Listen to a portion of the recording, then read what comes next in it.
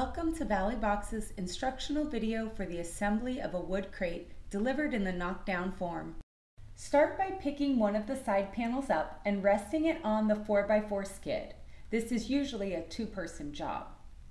Then grab an end panel and align it focusing on the top edge alignment.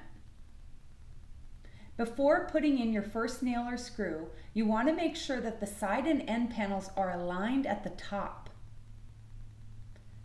The bottom may actually be loose and not touching the base, but as long as the top is level, the lid should sit flush.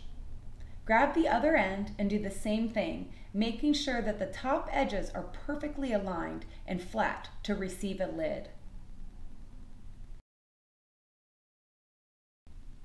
Grab the last side and set it on the 4x4 skid and use the same methods to make sure that the top two panel edges are aligned so that the lid will sit flush. You may find that you need to push or pull the side or end panel to gain alignment. Lift up the lid panel and place it on top. It should fit flush across all four vertical panels. Make sure when you attach the first screw or nail that the corner of the lid aligns with the vertical side and end panels. It's important as you go around the crate, securing the lid with nails or screws, that you make sure all the edges are aligned. You may need to push or pull with your knees or your hands or using the cleats. Because this is an inserted deck, the small variance in tolerance along the bottom edge of the panels will be absorbed by the 2x-dimensional lumber deck material. You can move the panels manually to align with the other panels.